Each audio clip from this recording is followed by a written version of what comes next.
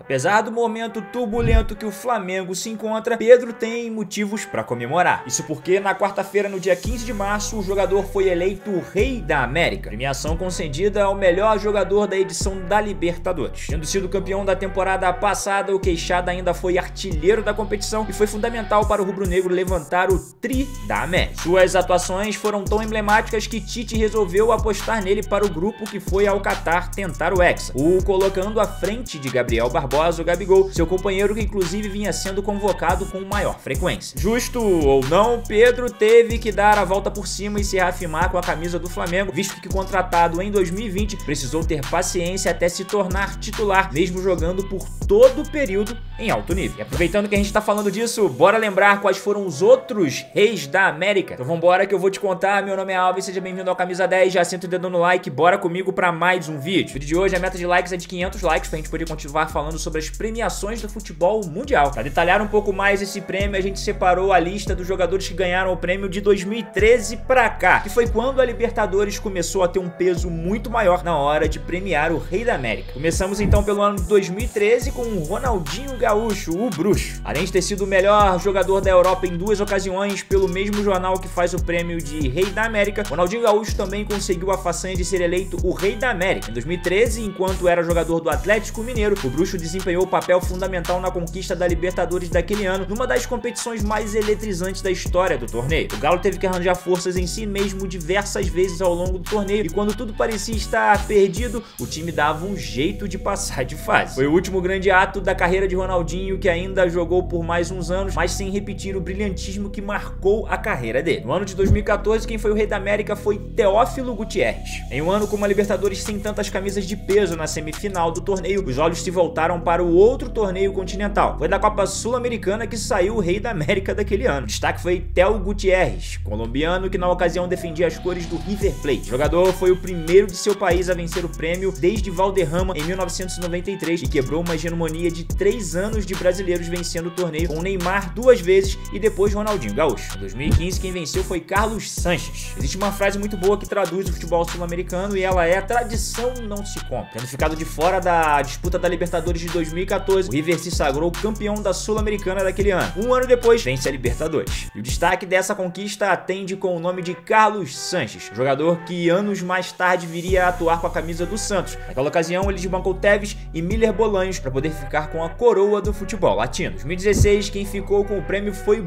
Miguel Borja. No ano de 2016, com o título da Libertadores conquistado pelo Atlético Nacional da Colômbia, mais uma vez o título de Rei da América acabou caindo no colo do principal atleta do time. E esse ano, um velho conhecido da torcida palmeirense foi escolhido, Miguel Borja. O atleta marcou 5 gols, inclusive o decisivo contra o Independente Del Valle, que foi fundamental para a conquista. Curiosamente, Borja disputou a coroa de Rei da América com outros 2 atletas que vestiram a camisa do Palmeiras: o Meia Guerra, que também venceu a Libertadores de 2016 pelo Atlético Nacional, e Gabriel Jesus, na ocasião atleta ainda do Palmeiras. Foram os outros nomes cotados para vencer a disputa individual daquele ano. Vamos para o ano de 2017. Naquele ano, o Grêmio levantou o caneco da Libertadores pela 3ª vez. O time comandado por Renato Gaúcho via em Luan a principal esperança ofensiva. Para quem vê o atacante atualmente, fica até difícil explicar como foi que ele levou o prêmio naquele ano, mas a verdade é que Luan foi o principal jogador da conquista tricolor naquele ano, sim. Ele fez 8 gols, sendo chuteira de prata do torneio, inclusive marcando o gol do título fora de casa contra o Lanús. E antes de te contar quem é o próximo do nosso vídeo, eu preciso te dar um recado da Estrela Bet. Clique agora no link da descrição e garanta até R$200 em bônus. É isso mesmo, para você poder fazer aquela fezinha no seu time favorito. Não esquece de colocar o cupom CAMISA10 na hora do seu primeiro depósito para garantir o bônus. Lembrando que esse site é proibido para menor de 18 anos e jogue sempre com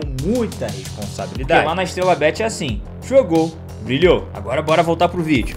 Avançamos para 2018 e o Rei da América foi Pity Martinez, em uma das finais mais emblemáticas da história da Copa Libertadores, onde Boca Juniors e River Plate se enfrentaram no Santiago Bernabéu. Dificilmente outra pessoa poderia levantar a coroa de Rei da América senão o destaque da partida decisiva. No jogo da final, o empate em 1 a 1 levou a decisão para prorrogação, e então a estreia dos comandados de Marcelo Gadiardo brilhou. O gol decisivo foi anotado por Pity Martinez aos 121 minutos, jogando a pá de cal na reação do Boca Juniors, que sucumbiu e jogou enfim os pontos. Mesmo com o próprio River quase arrancando ali o título do Flamengo em 2019, de 2020 para cá, apenas brasileiros chegaram às finais. Avançamos para o ano de 2019, aquele ano mágico do Flamengo, e quem foi o Rei da América foi Gabriel Barbosa, o Gabigol. Com investimentos em atletas e no comando da equipe, o rubro-negro conseguiu a façanha de conquistar a Libertadores e o Brasileirão no mesmo ano. Méritos de todo o time, mas com destaque especial para Gabriel Barbosa. Extremamente carismático, o atacante se tornou o rosto vencedor de um time que antes de sua chegada esbarrou em títulos, mas não conseguiu conquistar. Outro fator importante é o poder de decisão, né? Que virar uma partida decisiva com 2 gols em 3 minutos não é uma façanha tão simples assim. É coisa quase de filme, meus amigos. O ano de 2020 chegou e quem ganhou o Rei da América foi Marinho. Apesar de não levantar o título da Libertadores, o atacante Marinho foi coroado o Rei da América. Ele foi a principal força ofensiva do Santos para aquela temporada, com atuações consistentes e belos gols. Em 10 partidas, o atacante balançou a rede 4 vezes e perdeu a final para o Palmeiras num detalhe. Outro fator que pode ter ajudado o Marinho a ser eleito em um lugar de um jogador palmeirense se deve ao estilo de jogo de Abel Ferreira, que privilegiava o coletivo, fazendo com que todo o time tivesse destaque, não apenas alguns atletas no elenco. No caso do Santos, era Marinho e mais 10. E se o Santos tivesse sido campeão,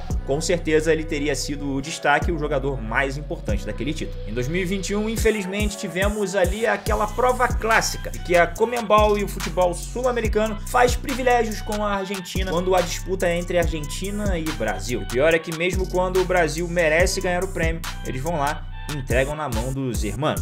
A final dessa edição de Libertadores foi entre Palmeiras e Flamengo. Se recuarmos uma fase nas semifinais, o Atlético Mineiro disputou sua vaga contra o Palmeiras. Ou seja, haviam 3 equipes brasileiras entre as 4 melhores, sem a presença de um time argentino. Nossos times estavam recheados de craques que poderiam levar a coroa, mas mesmo assim, Julián Álvares foi o escolhido. O River de Álvares caiu para o Galo nas quartas de final, tendo sido amplamente dominado, principalmente no jogo lá em Minas, o que foi destaque máximo do Atlético, mas nem foi cogitado para o prêmio. Na final, o Palmeiras dominou as ações do Flamengo, com destaque para a segura atuação de Gustavo Gomes, que disputava o prêmio, mas não ganhou. E você que nos assistiu até aqui, o que você acha sobre a eleição de Pedro como o Rei da América da Libertadores do ano de 2022? Eu quero que você deixe aqui nos comentários a sua opinião. Você que está aqui nos assistindo pela primeira vez, muito obrigado pela sua presença, hein? Não esquece de deixar o seu like, se inscrever em nosso canal, seguir a gente nas redes sociais. Você que está aqui nos assistindo pela primeira vez, muito obrigado pela sua presença. Não esquece de se inscrever em nosso canal e seguir a gente em todas as outras redes sociais, porque o Camisa 10 está em todos os lugares. Você que já nos segue, muito obrigado pela sua presença. Não esquece de deixar o seu like também, o seu comentário. Meu nome é Alvin e até a próxima.